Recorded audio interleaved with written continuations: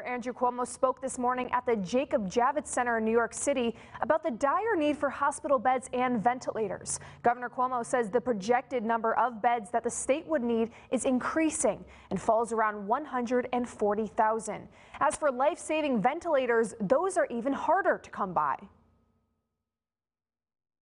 We have been working around the clock, scouring the globe. We've procured about 7,000 ventilators.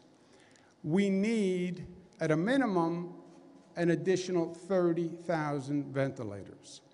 You cannot buy them. You cannot find them. Now, Governor Cuomo announced that New York received 400 ventilators from FEMA, but said it falls very short of the 30,000 need.